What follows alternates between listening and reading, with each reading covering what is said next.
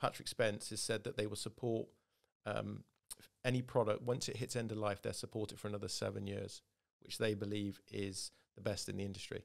So with like the one Gen 2, for example, you've still got until 2030. At least. At least. Because as soon as they say that's it, Patrick Spence have said that they will then the extend. 7 years start. Yeah. So it's not like 7 years from new, it's 7 years from announcing Yeah, exactly. So I think, like he said, it's one of the best in the industry, and that is.